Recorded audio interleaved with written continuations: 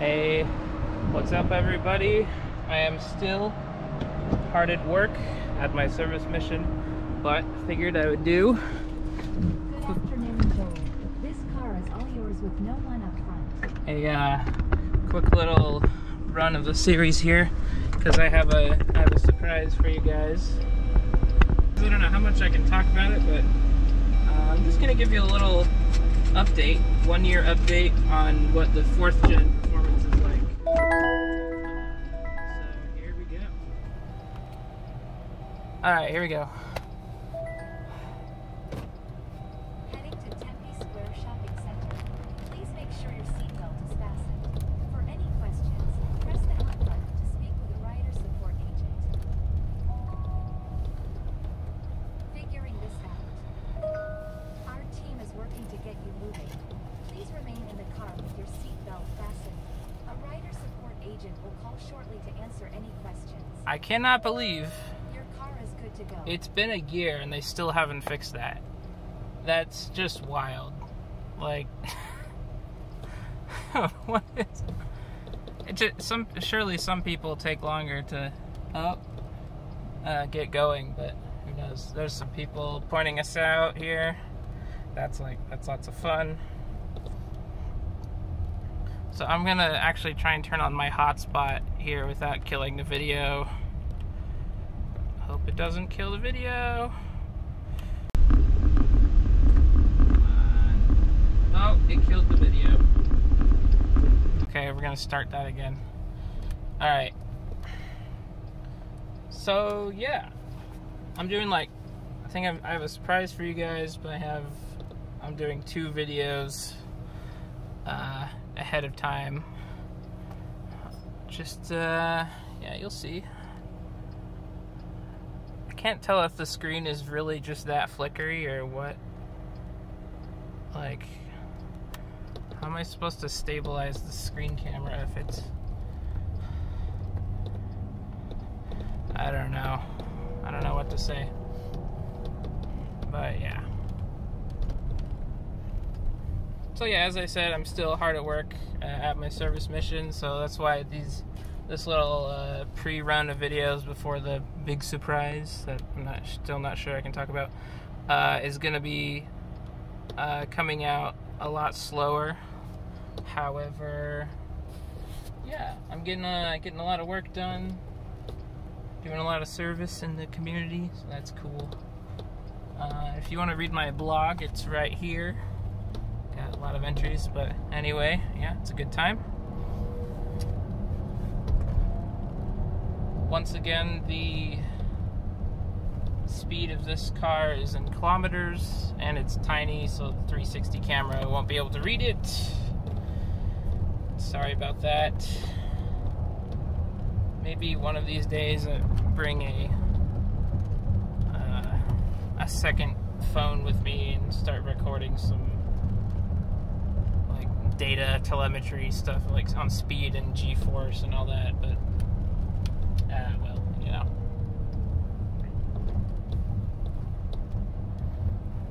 See, did my hotspot even work? I don't think it did.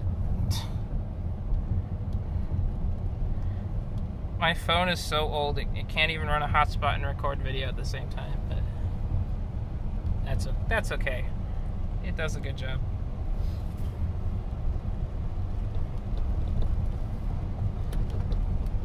But that means I can't. Here, I'm gonna try it one more time.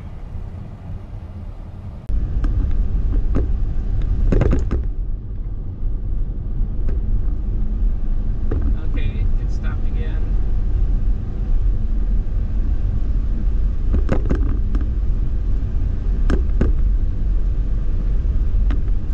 Yeah, this sucks. Okay. Moral of the story is, I guess I can't do what I used to do in these videos, because before I stopped the videos, I used to work somewhere that I had a work phone, and so I had the Waymo app on my work phone, and that would make things easier, but nope, not today.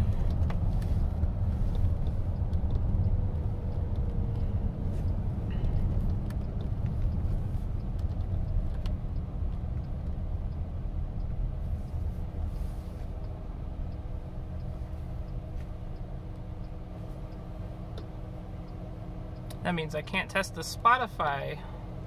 Oh man. I bet you it's still broken. It still was when I tested it a few months ago.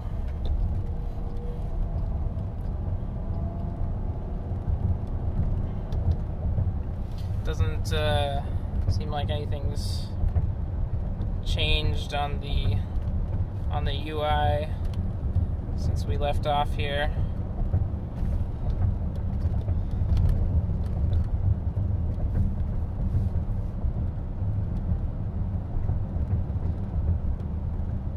But yeah, I guess you can see on the dash there, there's the little mounting thing they use for that safety driver screen, which they've actually gotten rid of in all of their fleet cars, and so now it's just the phone with the operations app, which is kind of disappointing. But I guess it makes sense. Because then then you can't spy on if the remote assistance people are watching you or not, because it used to tell you. Nope. Yeah. Oh well. But really, this feels very similar to how it did a year ago. And since my last video, I'm pretty sure. All the stuff I'm trying to get about information about Waymo is all really through guess and check and all that, but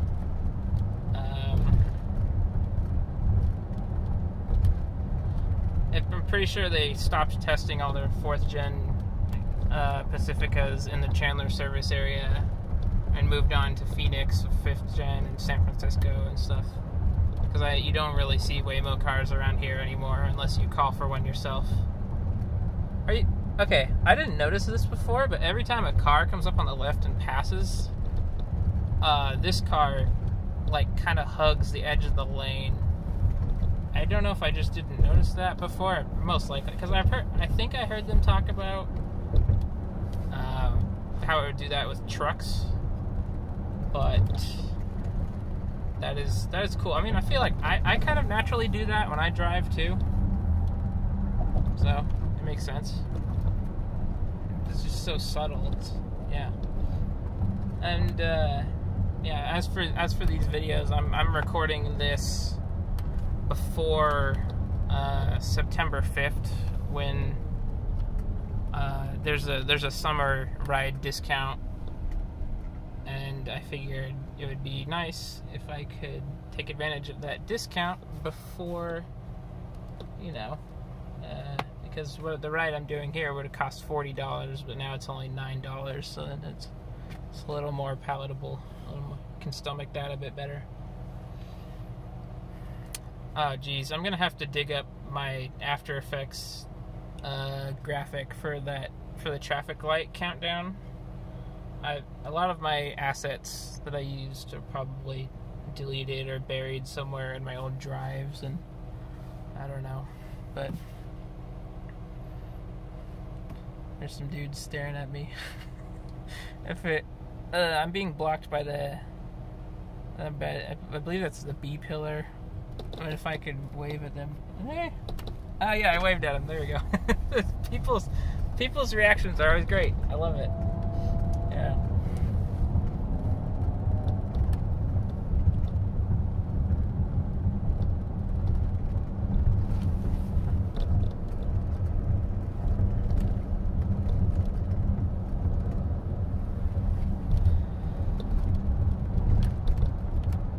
But yeah, I'm recording these videos like a month or two in advance of the surprise that I'm still not sure I can talk about yet. I'm gonna say probably not, but I have a surprise.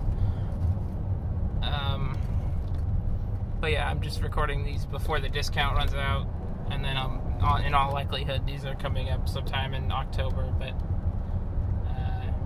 yeah. Anyway, this is just like, year-on update of what the 4th gen rides look like, and then we'll move on to surprise.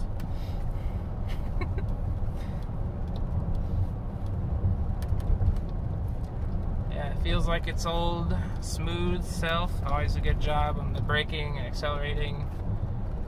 Really smooth lane change that I literally didn't even notice because of how smooth it was.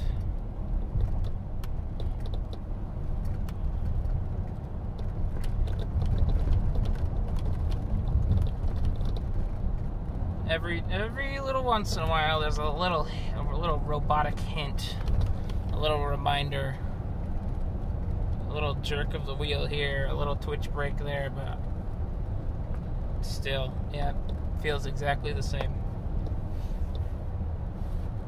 Yeah.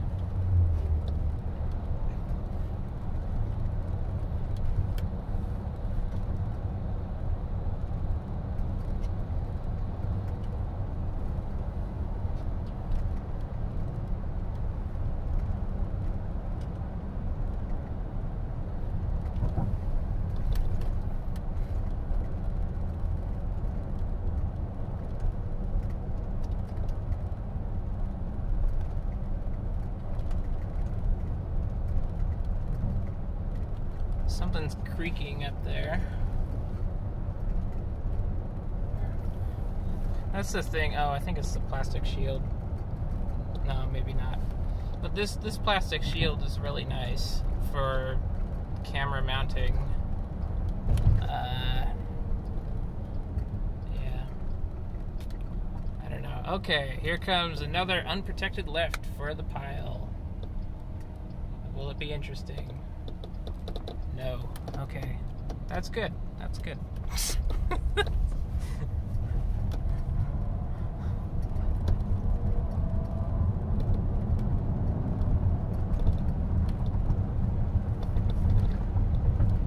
Wow, I really hope the front camera is not overexposed right now. That'd be pretty annoying. But since the last time, the little arm I used to clip my phone onto the screen here actually broke. So I got a new one that's a little more steady. And hopefully that should make things a little more easy to see. Really what I should do next is get a little black piece of fabric here to get rid of all the reflections on the screen. Let me know if you, maybe when I come back next year. Yeah, this is not an official return, by the way. This is just a 2-episode series that I can only really edit or publish on Saturdays. I mean, technically I could do it on weekdays, but I'm really busy in the week now. So, yeah. It's good. I should have thought of that. Dang it. Yeah, so since last time, there's been, as we go over the freeway here, there's been a lot of Waymo Via Class 8 trucks and I-Paces spotted on the local highways, 101, 202, I-10, 60 West. Those are all places I have seen vehicles romping about. Waymo vehicles, that is. So, and yeah, they posted on Twitter a few days ago and confirming it. So, yeah.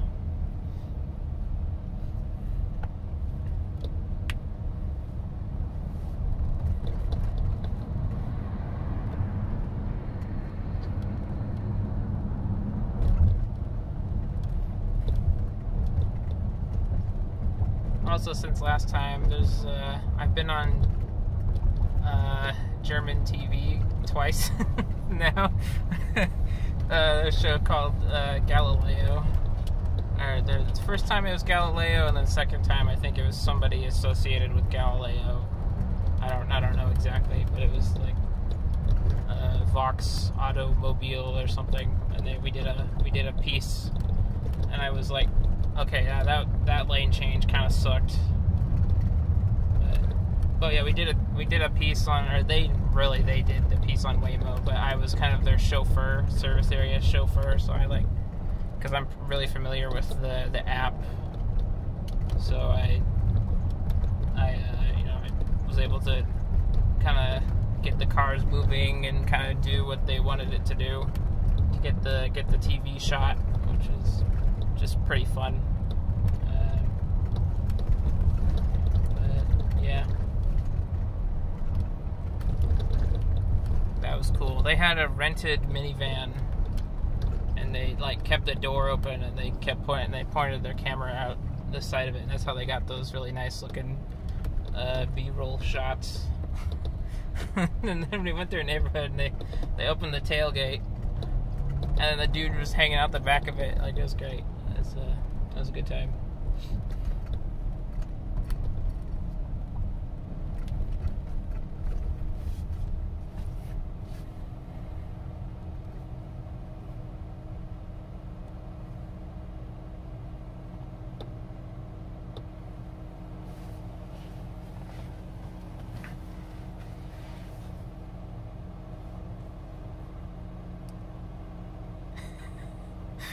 Every time somebody spots it, hi.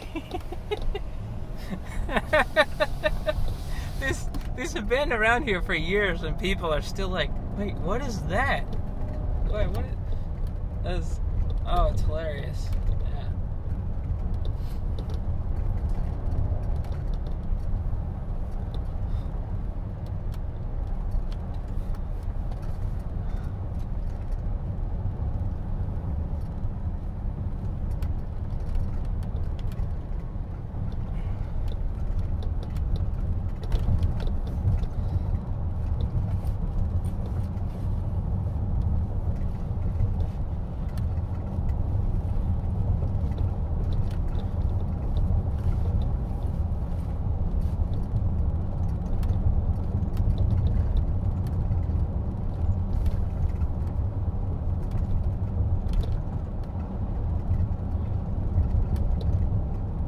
Yeah. This car is really rattly. What in the world? What are we slowing? Oh, this dude. Ooh, yeah, that wasn't great. But yeah, you never know with those people. But it was drawing the bounding box of the vehicle on the screen there a little bit bigger than the car actually was, which I guess is pretty smart. I don't know exact details on why or what, how it would have done that, or if it's just like, yeah, what does that bounding box really represent? I guess it's not really the exact width of the vehicle as far as I can tell, but it would make sense if it was just kind of an aesthetic thing. But is that like the area it won't? I don't know. One day maybe I'll work there in software dev, figure out all the secrets. I don't know.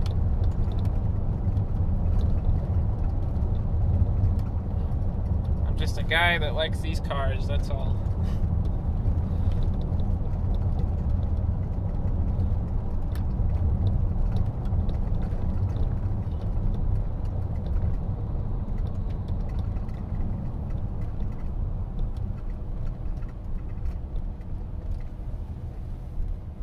Seriously though, what is rattling?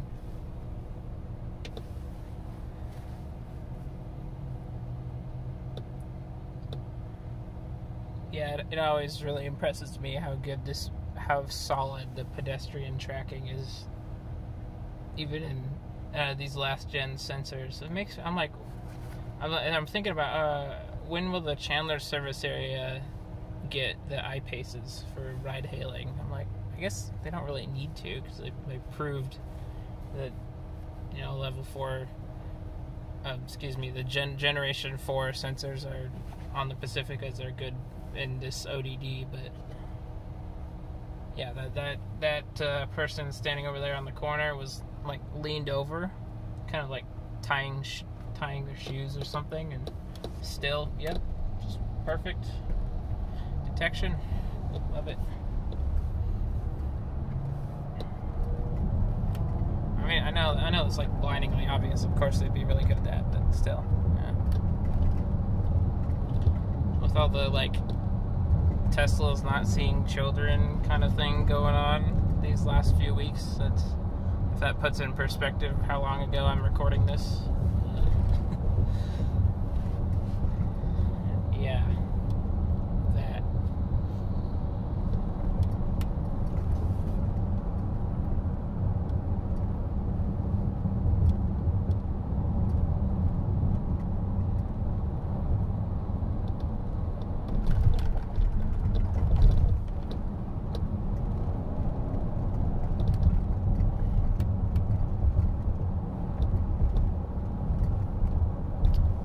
Tesla. I always try to look in the windows of Teslas around here. That's because there's a lot of Teslas. I'm always wondering if I'm gonna catch somebody using autopilot or enhanced autopilot or something, like with no hands on the steering wheel. But no, it seems like everyone kind of seems like they're driving, but I couldn't really tell you, honestly. So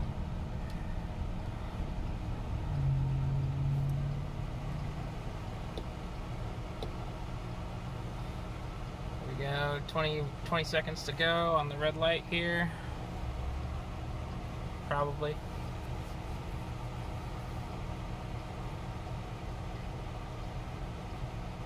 Oh, I've just realized the 360 camera's lens is not really pointing out the left window very well. I hope you can see out the left window. That's going to be annoying, because these plastic shields are great for mounting the camera, except this one is like super leaned over, and part of it is broken off, which means it's kind of farther back than it should be.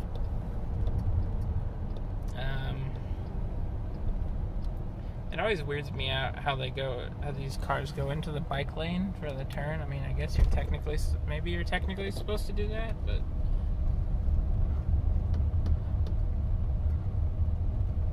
I haven't. If you're supposed to, I guess I haven't really picked up the habit. But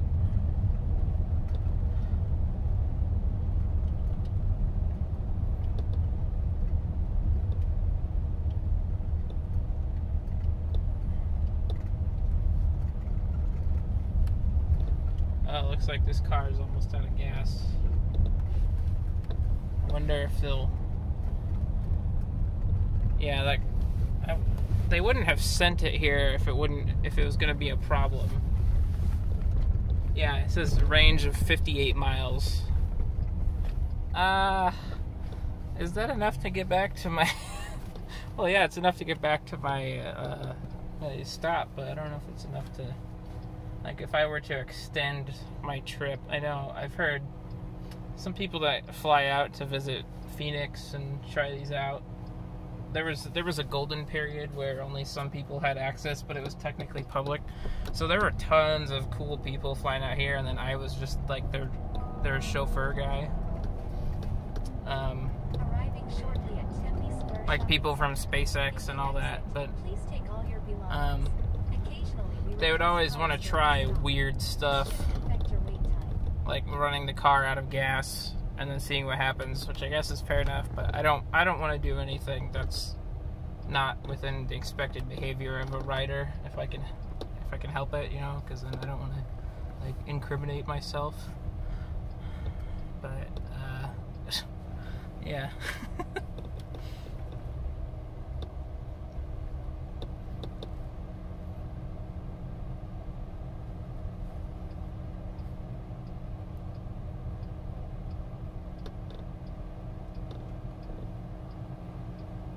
Okay.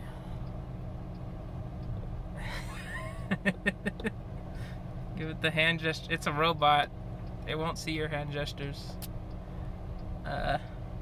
That's okay. Maybe it will someday. Maybe it does right now. I don't know.